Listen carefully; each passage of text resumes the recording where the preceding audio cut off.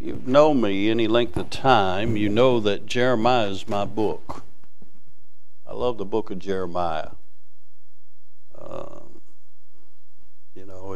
If you can see the flyleaf of my Bible and see how it's marked up, every page in Jeremiah is just about that way. I love Jeremiah so much because much of what was going on in his day is going on in our day. Jeremiah was faithful to preach the Word of God for 40 years, and we have no biblical account of any converts. I've heard preachers say that, if you're not growing your church and you're not doing this, you're not doing that, you're not successful. Well, what do you do with Jeremiah? In the end, God said he was ultimately successful because he did exactly what God told him to do. You see, fruits of the Lord. Where to plant, where to water, God's the one who gives the increase. And except the Lord build a house, they that labor, labor in vain. I know a lot of preachers that's got converts. I'd rather the Lord have converts. Are you listening? But in Jeremiah's day, it was a wicked day. God's chosen people, the Israelites, had turned their back on God. And Brother Bob, if that wasn't bad enough, then they took it a step farther. They started worshiping Baal. They were worshiping the devil. And it got so bad, Brother Mike, that they were actually taking their children and sacrificing their children to the god Molech. They were burning their children at the stake to a false god. God raised up a prophet named Jeremiah to preach against this uncircumcised of heart, stiff-necked people. And told them basically to repent or perish. And they refused to hear the man of God. In chapter 6 he said, stand ye in the paths and ask for the old paths. That's the good way. Walk therein. They said, we will not walk therein. He preached and he preached and he preached. And he starts out chapter number 9. He says, oh, that my head were waters and my eyes a fountain of tears, that I might weep day and night for the slain of the daughter of my people. He saw their wickedness. He saw all that was going on. He knew the message from God. He knew judgment was coming. Jeremiah actually saw that judgment come to Israel, where Israel was destroyed. The city of Jerusalem was broken down. The temple was destroyed. And they were carried off into captivity into Babylon, all because they refused to repent.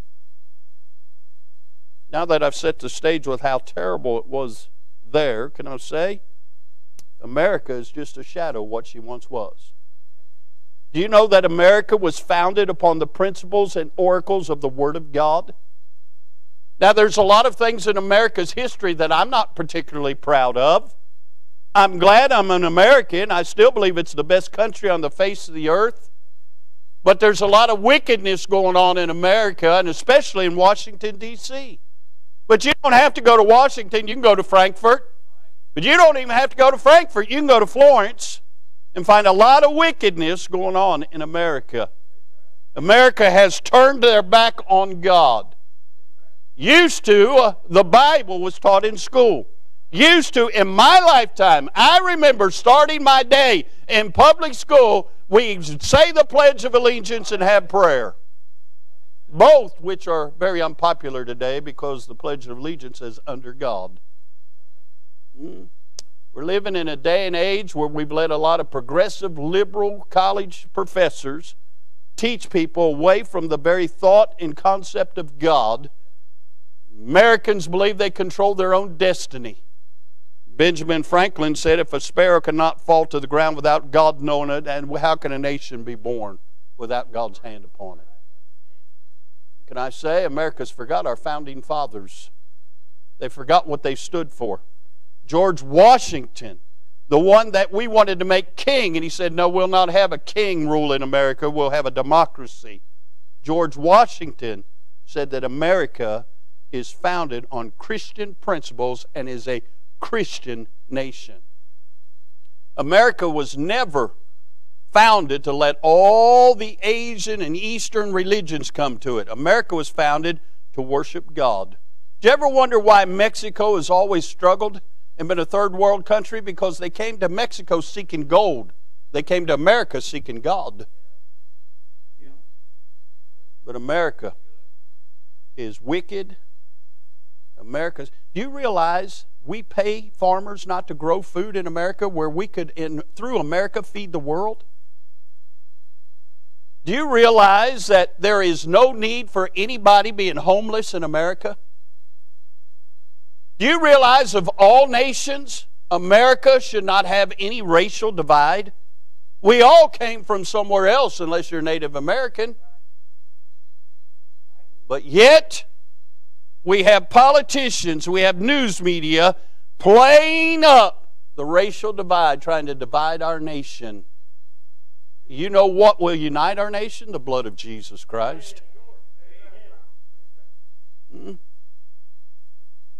Absolutely, preacher. But America has fallen so far from where she once stood. America that used to lead the world in industry, lead the world in education, lead the world in every facet of life. America has become like Israel, which became like Sodom, which became wicked in the sight of God. Now that we said all that, I want to give you two positive verses out of chapter number 9. Look with me, if you will, in verse 23. The Bible says, "Thus saith the Lord, let not the wise man glory in his wisdom, neither let the mighty man glory in his might. Let not the rich man glory in his riches, but let him that glorieth glory in this, that he understandeth and knoweth me, that I am the Lord, which exercise loving kindness, judgment, and righteousness in the earth. For in these things I delight, saith the Lord." Let's pray. Father, we bless your holy name. Lord, we have so thoroughly enjoyed the service. Our hearts have been touched and impacted greatly. God, thank you for the good testimonies of folks bragging on the Lord and what you've done for them, how you've heard and answered prayer, how you've blessed and how you've strengthened, and how, God, you've met needs. God, we thank you for the good singing. Lord, our hearts have been touched, and the singing certainly has set the table for the preaching. God, I'm thankful I've been to Calvary. Lord, I'm thankful I've been washed in the blood of the Lord Jesus Christ. Lord, I'm certainly thankful that I live in America. Even though she's not what she once was, Lord, I'm thankful we still have the liberty to worship. Lord, we still have the liberty to go and tell others about Jesus. Lord, we're thankful for your good grace and your tender mercy. Now, Father, I pray you'd help us from the Word of God tonight. Lord, I certainly pray you'd bless those working with the children and bless those working with the teens. God, send revival in these days. We know the only hope from America won't come from Washington, won't come from the capital here in Frankfurt. Lord, our hope will come from the Lord. And Lord, we're looking unto you, the author and finisher of our faith, and trusting in you to do for us what we cannot do for ourselves. Father, get glory to your name. We'll bless you for it's in the holy name of Jesus we ask these things. Amen. Amen. I want you to notice three things about these verses, and we'll get to the message. I want you to notice, first of all, the instruction. In verse 23, the Bible says, "Thus saith the Lord." Now, when the Lord speaks, we better pay attention. "Thus saith the Lord, let not the wise man glory in his wisdom, neither the mighty man glory in his might. Let not the rich man glory in his riches, but let him glorieth, and him that glorieth glory in this, that he understandeth and knoweth me." The instruction from the Lord is, quit looking around and look up. He's instructing them in the midst of their wickedness, in the midst of their turning their back on Him. He says, hey, you need to glory in this one thing, that you know me. Now notice, if you will, the index of this verse 23. He breaks down the whole nation of Israel in three categories. He says in verse number 23, he says, let him that, thus saith the Lord, let not the wise man glory in his wisdom, the mighty man in his might and the rich man in his riches. He says, let each and every one of these categories understand something, and he puts them in three different categories. He puts them in those that are glorying in their wisdom, those that are glorying in their might, and those that are glorying in their riches. Friend, you better be careful leaning on your understanding. You better be careful leaning on secular understanding. You better be careful leaning on things that make sense to you. You better not glory in what faculties you have in your mindset. You better not glory in what you've come to understand and know. You better not glory in your education. You better glory in Him, my dear friends. By the way, who do you think gave you the mind that you've got anyway? But then he says, him that glories in his might. You better be real careful glorying in your strength. One thing that I've learned, being 58 years old, I'm not as strong as I used to be. And I go to church with a bunch of smart alecks. One sitting right there. Said, preacher, I like your car. How do you get in it? And I was quick to remind her that I wasn't the one that fell last week and got all bruised up and come to church. So I may be old, but I'm not as old as you. You're right, I am. But one thing's for certain, the older we get, Uncle Arthur seems to show up more. Arthritis. Now, you're not getting old. I know every year you tell me you stay at 39, huh? But you better be careful glorying in your strength. It only takes somebody running a stop sign and all your strength will be gone. And by the way, who do you think gives you the strength to get out of bed in the morning anyway? In my mind, I'm still 15. I get to run around out here with these kids, and I find out real quick I'm not there anymore. Matter of fact, just going up and down steps every now and then with feet, you know. He says, him that glories in his might, you better not glory in your might. Don't let the mighty not glory in your might. And he deals with those glorying in their riches. You better be careful boasting and glorying in how much you got in your pocket. I don't know if you paid attention in the last few months. This week, gasoline went from $2.94 to $3.25. I don't know if you paid any attention. This time last year, you could buy a gallon of milk for $1.79. We was just at the grocery Friday. It's $2.69. Caitlin, do something about that. Go and talk to Mr. Kroger and tell him put it back where it was. And how come you used to get a box of spaghetti this big for 99 cents? Now you get one this big for $4. What's the deal, huh?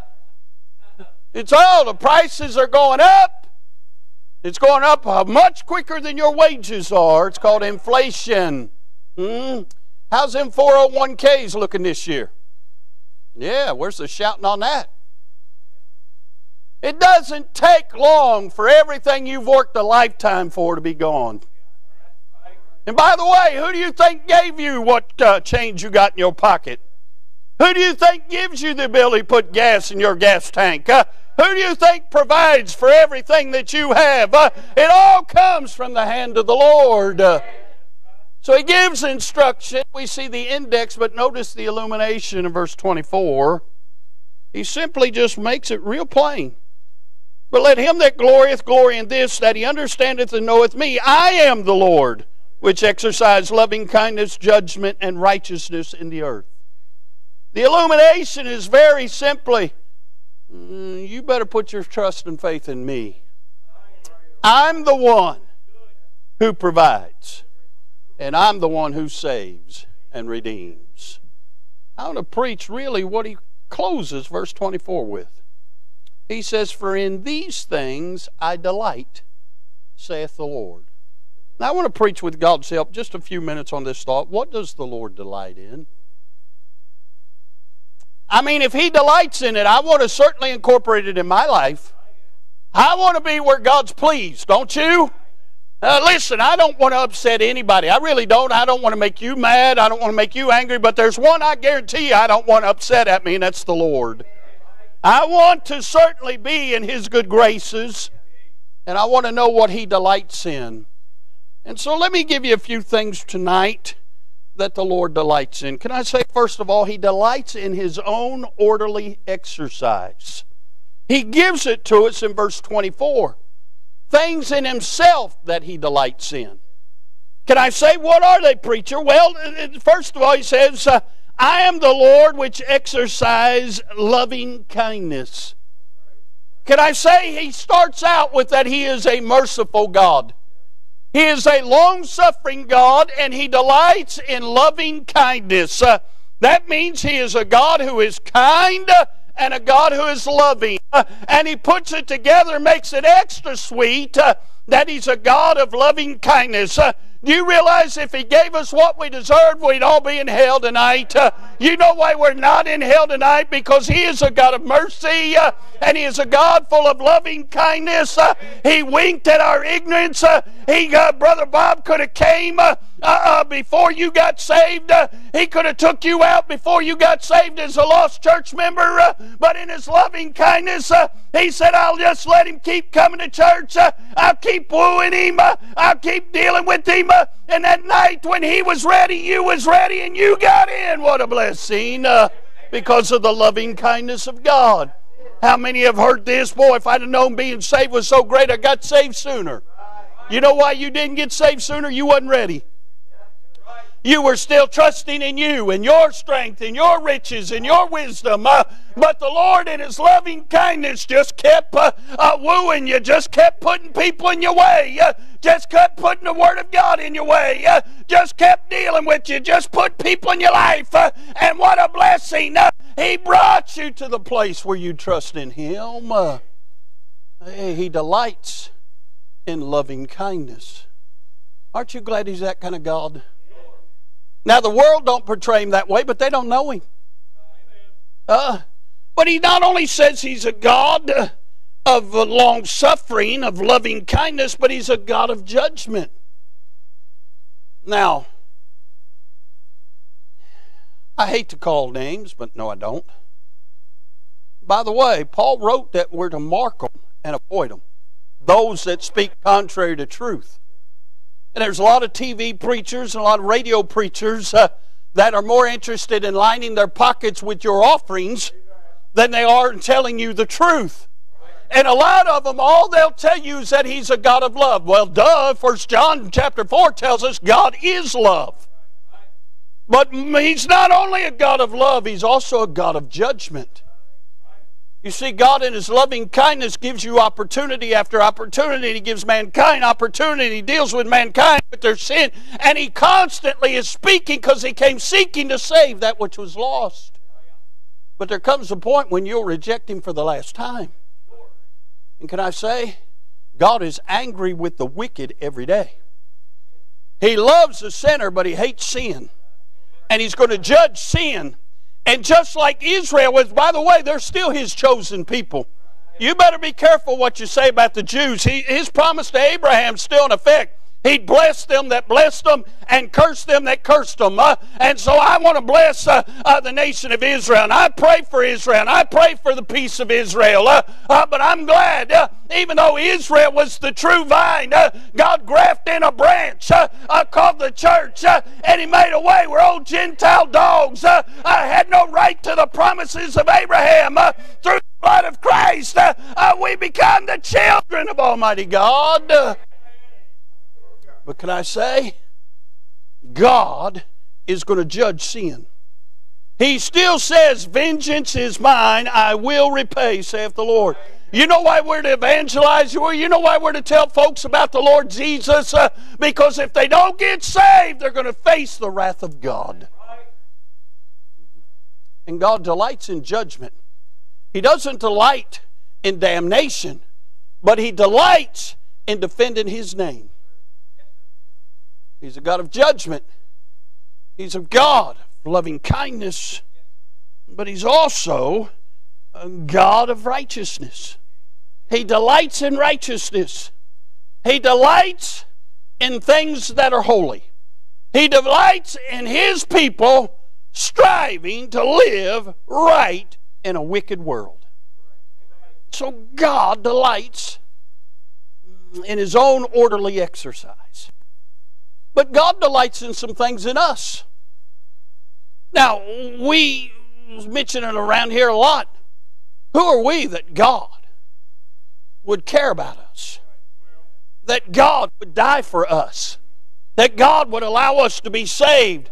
That God would walk through our services and bless us and help us? Who are we that God would do that for? But can I say there are things that God does delight in us? We are His creation. You do realize that God created everything to bring glory to God. You know, a tree grows straight up. You know why? Because it's pointing to God. You know, when birds sing, they're singing praise unto God. That's what God created them to do.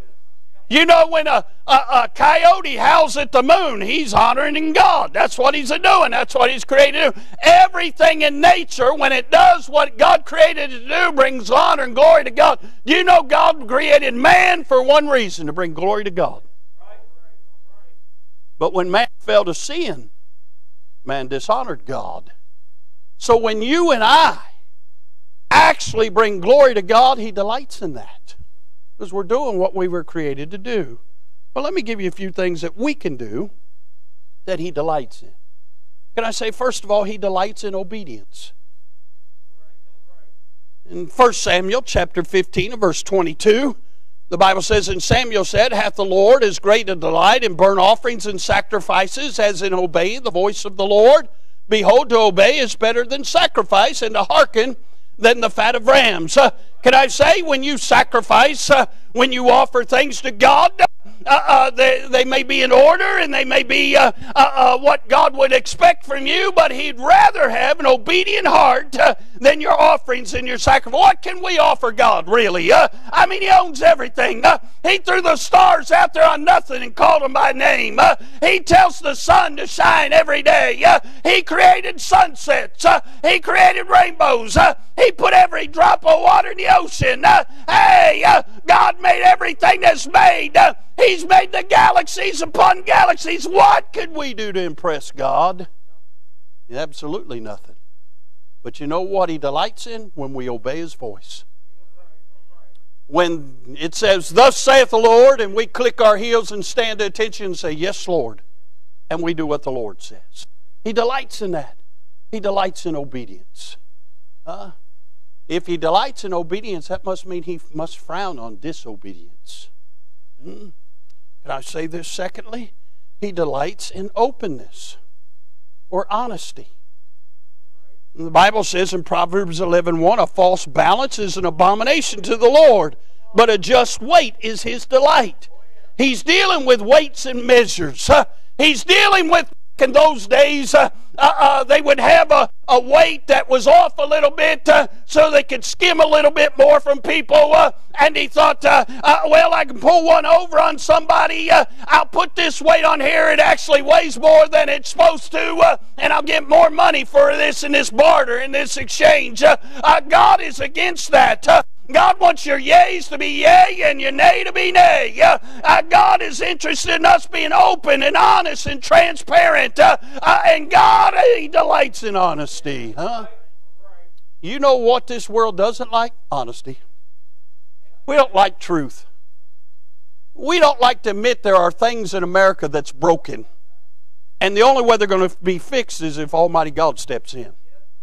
We don't like to admit that, because we want to beat our chests and think we can fix everything. And America's mindset to fix everything is just throw money at it. There are some things money can't buy. Joy, peace, love. Are you listening? And those are fruits of the Spirit. God delights in openness. He delights in honesty. He delights in a conversation that says we don't have the answer. We better seek the Lord for the answer. He delights when we're open and honest like some of you tonight, standing and testifying that you need God and that God's helped you and that God's heard you. God honors that. He likes that. When we humble ourselves and say, not I, but Christ that liveth in me.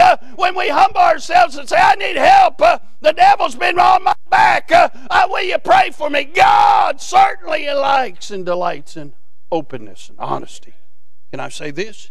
He also delights in the outstanding, the upright, those that are above the rudiments of this world, those that don't get down in the gutter and act like the gutter rats of this world. I'm thinking of Job, a man that loved God, feared God, and he eschewed evil. He was upright. He was of the outstanding crowd, I believe as Miss Lisa said, she used to be part of the popular crowd. Well, we ought to all aspire to be part of the outstanding crowd. The crowd that lives better than the average Joe. And not that we are better than the average Joe. We're not worth the powder take to blow away. But because of what Jesus has done in our life, we ought to aspire to live as clean and as great as we can for His honor and for His glory. Let me give you the verse, Proverbs 11:21 or 11:20. They that are of a froward heart are an abomination to the Lord, but such as are upright in their way are His delight. We ought to live to be upright. Just strive to be clean, pure, and do right, and do right by others. You know, they used to teach the golden rule in school. Do unto others as you'd have others do unto you. Are you listening? We don't teach that much, even more in church. We think we ought to take advantage of everybody. That's not being upright. Upright says this: if a man compels thee to go with him a mile, go with him twain. Go the extra mile for people. That's being upright. God delights in that. Let me give you a few more. We'll be done. Can I say this? God delights in those that are on the up and up. They're sincere. Proverbs 12:20 said, lying lips are an abomination to the Lord, but they that deal truly are His delight. One's on the up and up, sincere. Just deal with folks the way that God would. You know, Charles Sheldon wrote a book in the late 1800s called In His Steps. A few years ago, the charismatic crowd jumped on it, and they bastardized it, and they changed the name. They made a movement of it. But the concept of the book is still great. What they changed it to is, what would Jesus do? And the book deals with a town where a few folks in town made up their mind, and they made a commitment one to another that for a solid year, every decision they made, they'd stop and think, what would Jesus do in this situation? And they made up their mind they would do what Jesus would do. And by the end of the year, Miss Mary, that whole town had been turned over to Jesus. The whole town was doing what Jesus would do. Because just a few made up their mind they'd just do what Jesus would do. How great would our world be if everybody just stopped and said, well, what would Jesus do in this situation? And if you don't know, get down on your knees and pray and get in the Bible and find out what He'd do about it. You know what? Our world would be a whole lot better if we did what Jesus would do. See, God delights in those that are sincerely seeking to do as He would do. Can I say this? God delights in the offering of prayer. I should have looked it up, how many verses in the Bible. There's 773,000 words, over 1,100 chapters, 66 books. How many verses deal with prayer? See, prayer is how we talk to God, and He talks to us through His Word. And He delights in the offering of prayer. The Bible says this, Proverbs 15:8, the sacrifice of the wicked is an abomination to the Lord, but the prayer of the upright is His delight. See, when you talk to God and you're telling God you have to depend on Him for your very breath, and you tell God in your prayer how wonderful He is to you, And you tell God in your prayer how thankful you are to Him for His tender mercy and His grace in your life. And you tell God that you're seeking His wisdom for a situation in your life. And you depend on God to affect the hearts of those of your loved ones and friends and coworkers that don't know Him. And you ask God to deal with their hearts, and you ask God to save them. And you're depending on God for every facet of your life. God's pleased with that. He delights in that. The worst thing we can ever do as Christians is try to do it ourselves. Do it in the energy and the power of the flesh. That displeases God. But when we do it leaning on His understanding and trusting in Him and seeking Him, that, my dear friends, honors and delights the Lord. I thought about this lastly. There's some things God delights in. He delights in overcomers. Can I say, every one of us, if we want to take time, we could have some sad story to tell and blame something on somebody else why we're defective. I'll start. I come from a broken home. My parents divorced when I was 13 years of age. And I was ruined the rest of my life for it. I mean, we can find something. Brother Don was born ugly. I mean, we can find something. We can always blame our situation on an event, on a circumstance, or on somebody else. It sure does make us feel good, but it doesn't help the situation. You know what causes the Lord to delight? When we recognize we are what we are by the grace of God. When we recognize that we're presented with an opportunity to either live for God or to wallow in our self-pity. And we choose to get out from underneath our juniper tree and go on and trust the Lord. He delights in those that overcome their circumstance or their situation. We all have them. I mean, every one of us can look back at something and say, boy, if this would have turned out different, boy, where would my life be? Miss Lisa talked about the devil being, I don't know why I'm picking on you. You're the one testified, but, every now and then the devil get on my back. Because one sunny afternoon in May of 1981, when I should have been playing shortstop, I was thrown into pitching. I shouldn't have pitched. I'd already pitched 3 times that week. But me, Mr. Egomaniac, who grew up watching Pedro Borbon, who could throw 8 pitches and he had a rubber arm and he was ready to go. The first time he walked in the Astrodome, looked up, threw a baseball and hit the roof of it. Nobody else had ever done that.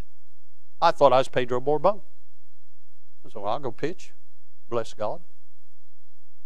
And against Todd Benzinger, who went on to play for the Reds, catch the last out of the 1990 World Series on that sunny afternoon. The second pitch I threw to him, my shoulder went click. That was back before they did Tommy John surgery. That hadn't been invented for another 6 years. And that was it. Something I had aspired to and had worked after and looked forward to for most of my life was over. Miss Lynn will tell you, I was a baseball playing nut. My senior year, I hit .479. I was the #1 hitting shortstop in the state of Ohio.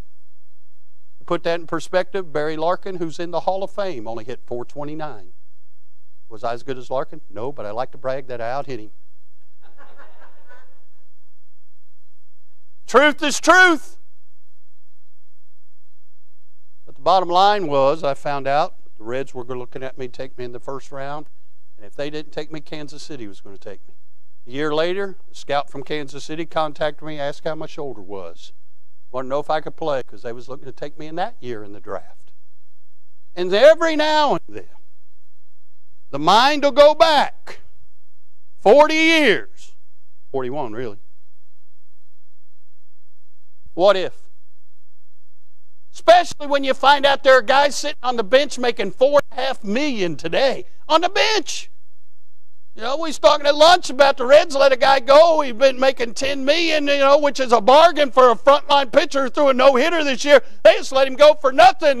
And Miss Annette says, do they really make that much? I'm thinking they're making $25 and $30 million if they can throw it over the plate. She passed out in the kitchen. We had to wait and revive her to have dinner. And then she smacked me. Why'd you mess your shoulder up? See, if you're not careful, you'll go back.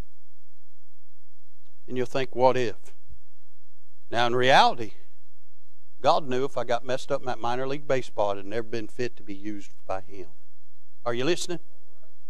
And can I say what I'm doing tonight is far greater than anything any athlete has ever done in the history of athletics. Are you listening?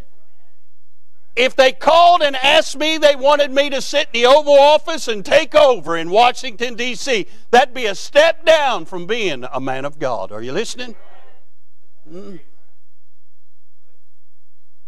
When you overcome the situations you've been dealt in your life and you live for Jesus, God delights in that. Matter of fact, He said this in Revelation chapter number 3. In verse number 12, He says, Him that overcometh will I make a pillar in the temple of my God, and he shall go no more out. And I will write upon him the name of my God, and the name of the city of my God, which is New Jerusalem, which cometh down out of heaven from my God. And I will write upon him my new name. Hey, I'd rather be known by Him and have His name on me and His hand on me and His presence on me than anything this world has to offer. He went on to write this in verse 21 of Revelation 3.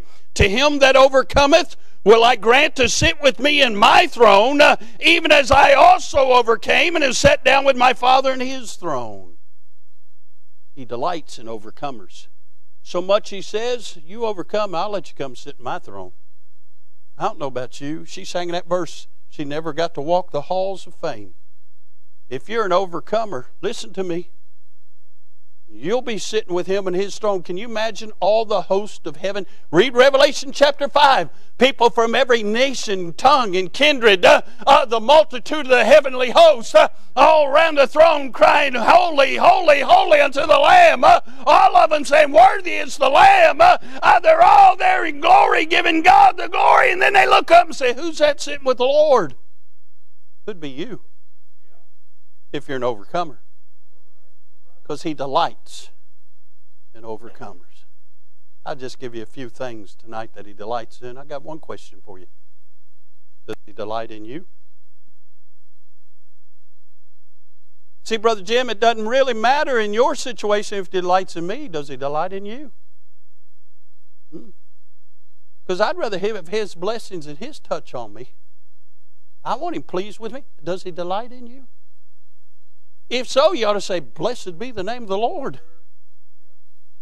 But if not, let me ask you this question. Why not? You work so hard at everything else in this world. Why don't you work hard at letting God be pleased with you?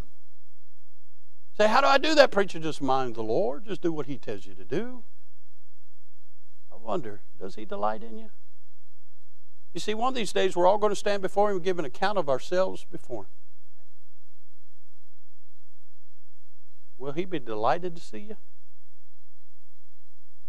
That ought to be our goal as believers. I want the Lord to be pleased. I preached a message one time. The Bible says that those that enter in faithfully, He says, enter into the joy of the Lord, thou good and faithful servant. He says, well done, thou good and faithful servant. I preached a message one time on well done or done for. I'd sure rather get a well done than done for, wouldn't you? Does He delight in you? Is He pleased with you? He can be. If He's not, why don't you start and purpose in your heart from this day forward? You're going to serve the Lord so He'll be pleased and delight in your life. You ever see a grandparent pull out them pictures of them grandbabies? You don't have to understand they're delighting in them grandbabies. I wonder if God shows you all. You do realize it was God that brought Job up to the devil. God was the one showing off Job. Are you listening? Because He delighted in Job. I wonder if He delights in us. Oh, I want to please Him. Maybe here tonight you don't know Him. You can know Him. He loves you. He died for you, made a way for you to be saved so He can delight in your life. All you got to do is put your faith and trust in Him. Moment, we're going to give an invitation. We invite you to come. If you don't know the Lord, we'll get somebody to take a Bible and show you how to be saved. You can be saved tonight. But if you know the Lord, are you pleasing Him? That ought to be at the forefront of our minds. Am I pleasing the Lord? You know what would be great for this revival season we're getting ready to have? We all make up our mind. We're going to let the Lord be delighted in our lives. And that starts tonight. Is He delighted in you? Let's all stand. Brother Ray, come get a song of invitation. While they're coming picking out a song, let's have a word of prayer. Father, we love You. Thank You for the Scriptures. Lord, one of the greatest dangers is not learning from history. Lord, America certainly isn't learning from history. Israel didn't learn from history. But as God's people, we ought to learn from history and realize you are very, very, very concerned about Your Word. And You've magnified Your Word above Your name. And God, help us as Your people to strive to live a life that You'll be delighted with. Help us to become overcomers. Help us to be obedient. Help us, Lord, to be on the up and up. Help us to be folks that You look to that are upright and making a difference in this world. Now, God, I pray You'd bless this invitation, speak to hearts. If there's somebody here that, Lord, You're not pleased with something in their life, show them so they can get that made right. Then, God, I pray, in a crowd this size, if there's somebody that's not saved, tonight would be the night of their salvation. God, just speak to hearts here. And God, get glory.